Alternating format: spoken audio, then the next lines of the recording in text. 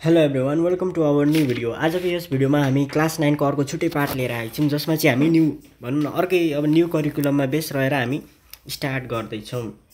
र यो भिडियो चाहिँ केसँग रिलेटेड हुन्छ भन्ने कुरो हामीलाई थाहा छैन। किन थाहा छैन भन्दाखेरि आज हामीले चाहिँ चिठा सिस्टम लिएर आएका छौँ। यो चिठाहरू यहाँनिर लेखेर हरेक पार्टको भनौँ न यहाँ हेर्न सकिन्छ। पार्टहरू चाहिँ यस प्रकार छ: trigonometry, cylinder and sphere, probabilities, प्यारेललोग्राम, triangle, circle, statistics.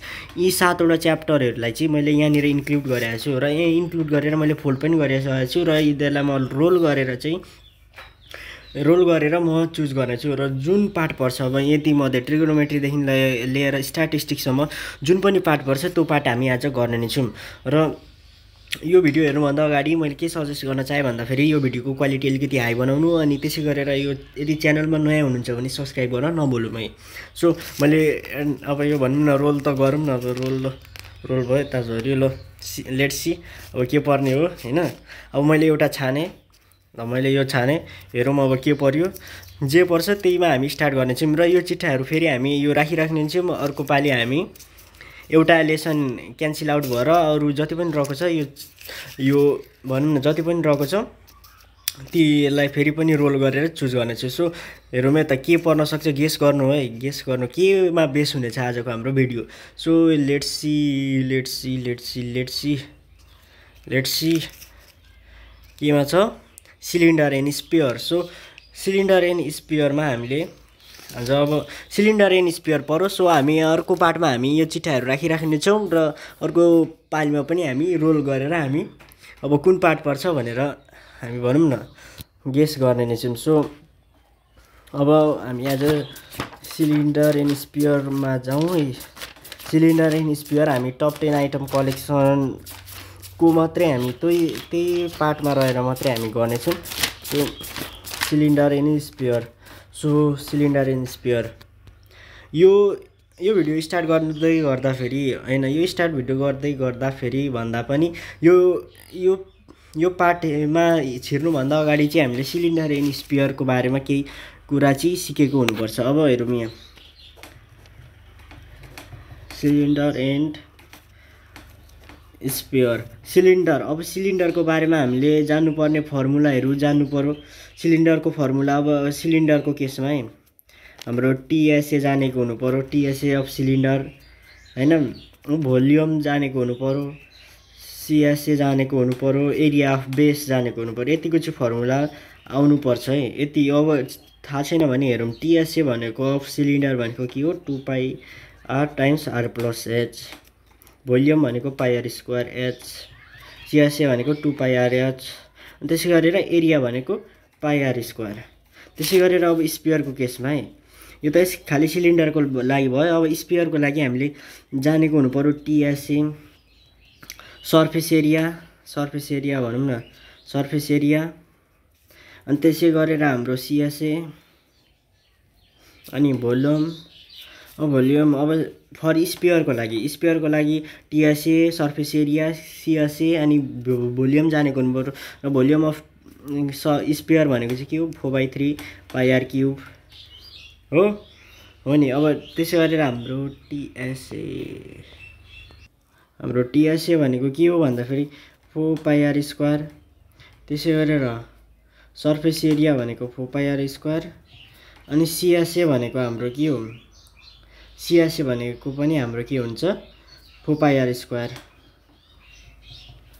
अनि अब यहाँ हेरौँ, अब स्फियरको लागि त यो भयो। अब हेमिस्फियर भनेको चाहिँ यो आधी डल्लो भएको है, आधी डल्लोलाई स्फियर भनेको चाहिँ यो पुरै डल्लो दिएको छ भने यो फर्मुला लाउने, आधी डल्लो दिएको छ भने के गर्ने, टिएसए भनेको 3πr² लाउने, भोल्युम भनेको 2/3πr³ लाउने आधी डल्लो दिएको केसमा है।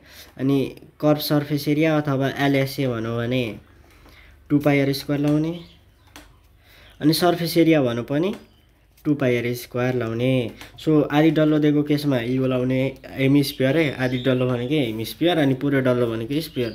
सो यति कुरा चाहिँ हामीले जानेको हुनु पर्यो। सो अब यो कुरा जानि नै हाल्यौँ हामीले। अब हामी क्वेसनतर्फ जाउँ है त। क्वेसनहरू हेरौँ।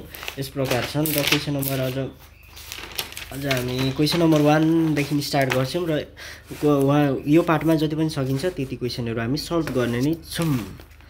सो हेरौँ है क्वेसन नम्बर 1 ले के भनौं भन्दा फेरि a cylinder can is shown in the figure the some of interior radius in height of the can is 24 centimetre and the curve surface area is 746 centimetre भनेपछि यहाँ सोलुसन हियर त लेख्नु नि पर्यो।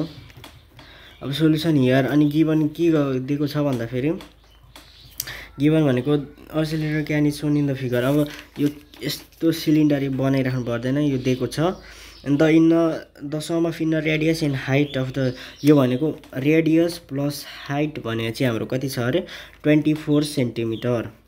अब त्यसै गरेर in curve surface area CSA भनेको के कति दिएको छ CSA is equals to 748 centimetre square. Then भनौं right the formula to calculate curve surface area of the cylinder.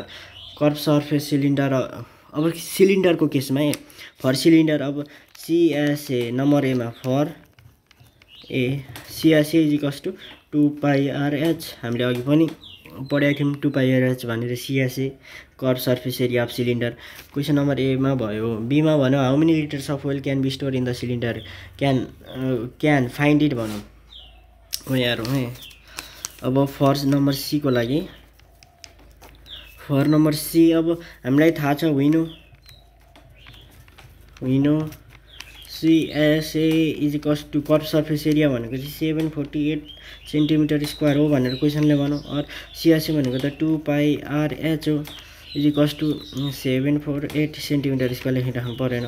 यो भनेको त 2 अनि पाई को भ्यालु कति हुन्छ 22/7 into RH is equals to 748 और 22 into 2 44 into RH divided by 7।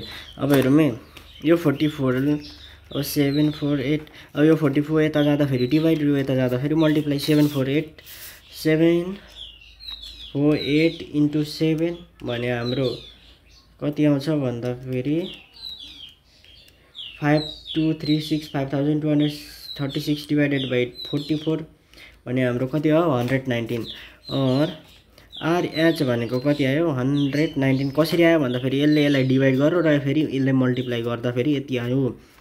और अब यहाँ हामीलाई दिएको छ अर्को केस के दिएको छ भन्दा फेरि R plus H भनेको कति दिएको छ 24 is equals to 24। R को भ्यालु हामीले के गर्न सक्यौं भन्दा फेरि 24 minus H यो एउटा इक्वेसन 1 मानौं।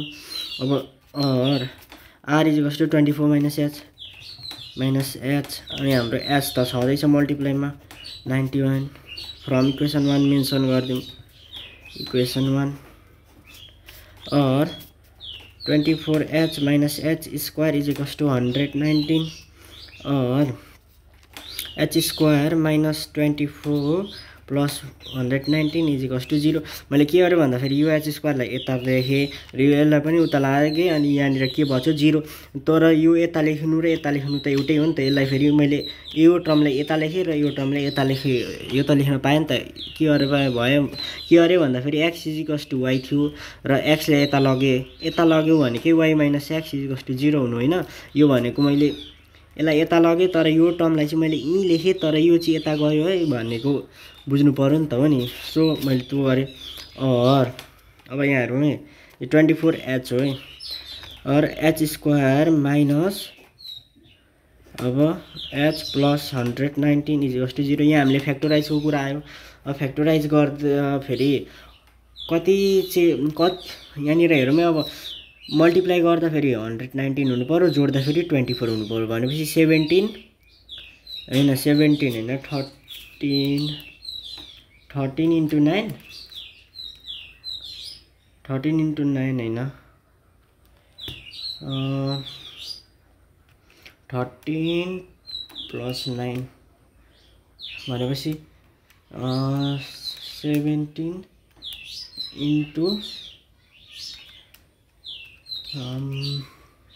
हाम्रो यहाँ के आयो भन्दा फेरि 17 into 7 भनेको हाम्रो 119 अनि 17 plus 7 भनेको चाहिँ 24 17 plus 7 अनि यो भनेको भइहाल्यो H स्क्वायर माइनस अब 17 लाई ब्राकेट खोल्नको लागि त H ले मल्टिप्लाई गर्यो माइनस H ले मल्टिप्लाई गर्छ अनि -17h अनि -7h प्लस 119 इज टु 0 और यो दुईटामा कमन के छ h कमन छ h -17 अनि माइनस यसमा कमन के छ 7 अनि h - 7 कति जा 19 हो 119 7 17 जा इज टु 0 और h - 7 अनि h - 17 इज टु 0 और h भनेको कति आयो आइदर लेखौँ either h - 7 is to 0 h is to 7 और h - 17 is to 0 h is to 17 हो h भनेको 7 अथवा 17 आयो। अब यो हामीले के गर्नुपर्छ भन्दाखेरि हाइट अब भनौँ न के गर्ने भन्दाखेरि नि हेर्ने अब h भनेको हामीले h लाई 7 मात्रै लिउँ है हैन h लाई 17 लिउँ taking h is to 17 h is to 17 राख्दाखेरि put h is to 17 in equation 1 we get equation 1 भनेको के हो हाम्रो r is to 24 - h r is to 24 - h r is to 24 - 17 is to 7 centimetre therefore r भनेको 7 centimetre रहेछ ना हो अब चाहिँ हामी यो क्वेसन बी मा जाँदैछौँ how many litres of oil can be store in the cylinder can find it भनेको छ।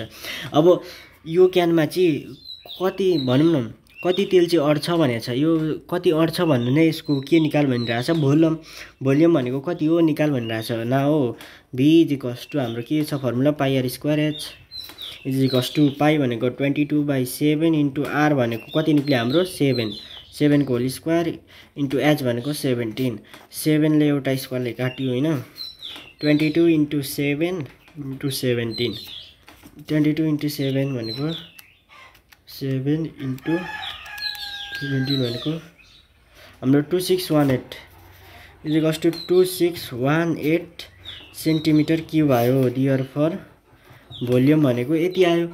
अब भोल्युम भनेको यति आयो। अब हामीले त केमा सोधेको छ हाउ मेनी लिटरमा सोधेको छ नि त we know here we know हामीलाई के थाहा छ भन्दाखेरि 1 सेन्टिमिटर क्युब बराबर चाहिँ 1000 LTR लिटर हो 1000 लिटर हो सो हो। अब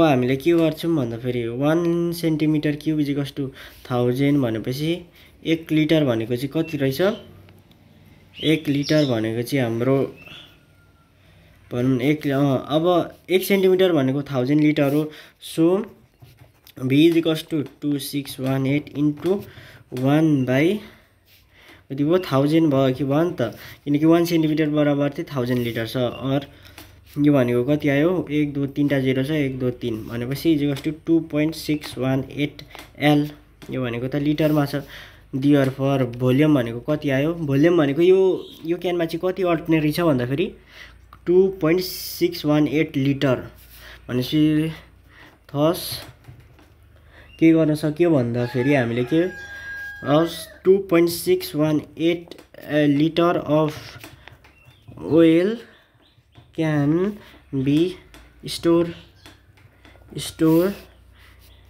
in the cylindrical can. So आजको यस भिडियोमा हामी यति नै यो पार्ट 1 मा चाहिँ यति नै गर्छौँ र अर्को पार्ट 2 हामी लिएर आउने छौँ।